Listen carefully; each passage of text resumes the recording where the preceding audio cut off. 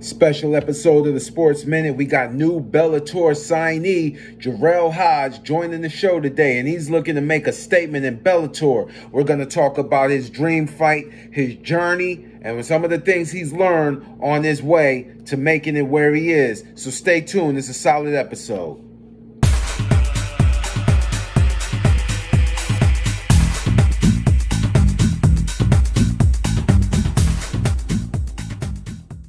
First and foremost, congratulations on signing the Bellator. I know that's big. That's like the second biggest MMA promotion next to UFC, and definitely dope, man. Thank you very much. Long time. You know, I've been doing this for a long time, so it's about time it started to pay off. Exactly. So my first question is, what's your ultimate goal? Are you trying to get to the UFC? What's your ultimate goal? I mean, my ultimate goal is just, show the world how good I am on a bigger platform and just keep beating ass, just show how good I am. I'm a competitive guy, so I like to show off my skills. I like to compete. So, yeah, just I love my bad. It's okay. It's all good. All right. So my next question is for the people that don't know, can you tell them a little bit about yourself and your MMA journey so far? Okay, for the people that don't know, let me put this phone down. My name is Jerrell Hodge. 33 years old. Graduated from Bedford in 2009. Been doing MMA since 2010, right after graduation. I started off wrestling at first. I did high school, middle school wrestling. And I didn't want to go to college to wrestle, but as I was going through all my interviews, meeting with schools and everything, I was like, I don't know, man. Wrestling is cool. Wrestling is a real competitive sport. It definitely builds character, but where's money at wrestling? Right. You gotta make money to go to the Olympics and stuff. So I'm like, that's a lot of wear and tear on your body. And then they wanted me to go down to 125s, and I never did 25 day in my life. So I was looking no, I think I'm going to just hang up my shoes and, find something else that I might like to do. I always heard about MMA, but, never knew in Ohio. You never know, where to look at, probably down south or in California, you go right next door, you got a gym right here that's saying, hey, mixed martial arts training or, but, up here in Ohio, you don't have too much of that. So, I found a gym that teach boxing, more kickboxing type of thing. So, it was like a cardio kickboxing class. But the guy that was running it, the guy that owned it was an actual fighter. He did the Human Weapon, Bill Duff.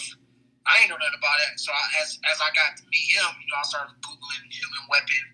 And he was, part of the TV show. And he was really doing his thing out there. So, a couple months of training there. And that was probably in 2010, 2011, a couple months training there. He was like, hey, man, some promoter just hit me up. Asked if we got any fighters. You want to fight? Beat the dude. The dude was a Marine Corps or Marine or something. I was still 19, 20. So from there, it was just all right, I love this. I'm going to keep doing this and see how far it gets me. And I'm here today. Okay. Yeah, man, I've seen your journey from a long time. I know you was training up at King's Gym. I seen you sparring up at King's Gym, and the boxing, the fight community in Cleveland is well connected. People don't know that. Yeah, most definitely. Yeah, everybody knows everybody. So I seen you got a couple of boxing matches under your belt as well. So let me just ask you, do you prefer MMA or do you prefer boxing, and why? You know what? I prefer MMA because I dedicated too much time already. To 2010. I dedicated from 2010 to now, mostly to MMA. Boxing always been a part of the sport, so I never really just focused on boxing until the last couple of years. But I definitely love boxing. If I would have started boxing back then, I probably would have taken boxing over MMA. Right. Because nothing against MMA at all. I love MMA, but it's just I love the sweet. I mean, just seeing when I watch two boxers actually box and just watching them flow and move, man, that shit's sweet, man. Oh man, it's like an orchestra, piano playing. It's like a whole music song being made right there in front of your face. and it's just so smooth, man. So like actually seeing two boxers do it, like you don't see that too much of that in MMA because I don't know, it's just not the same as boxing. Right. But yeah, most definitely MMA because I had so much time dedicated to MMA already, you know. But if I would have started boxing a couple years after I started MMA, I probably would have switched over to boxing. Dope, man, dope. So now that we know that you're signed to Bellator now, you gonna come in there. I know you're gonna look to dominate because you like to whoop ass and everything. So what do you think is gonna separate you from every fighter in your division in Bellator?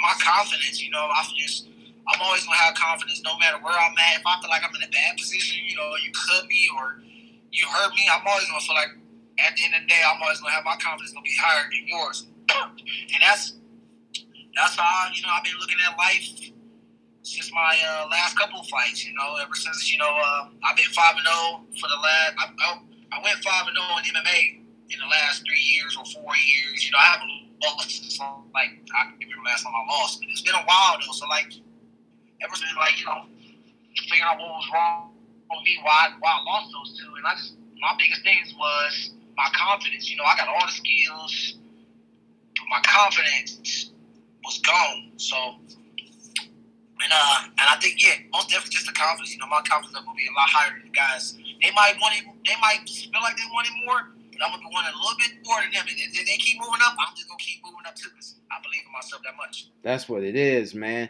And the last question before you leave, man, if you could have one dream fight, one dream opponent, who would it be? Yeah, can I give you two? Yeah, that's cool. You give me two. Can I give you?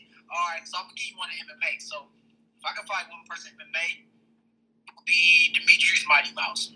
Most definitely. You know? Okay. And man, you know, it could be start off as a friendly little sparring session at the gym if you want. But like one dude I love just to fill the ring with him and see how he flow. You know, like I said, like I like how people flow in boxing. I like the way Demetrius Johnson flow. Period. Like he fights and everything. I just want to see what he about. You know, fill him out a little bit, man. So that'd be my dream fight in MMA. Boxing, it had to be Lomachenko, man. Vasil Lomachenko. Oh, too. It's like the way he move around there and dance. Like that'll be two of my favorite guys. You know, mix it up with in both sports. All right. Well, you heard it here first, man. Jerrell Hodge, new signee to Bellator. Man, congratulations once again. I appreciate you taking the time with me.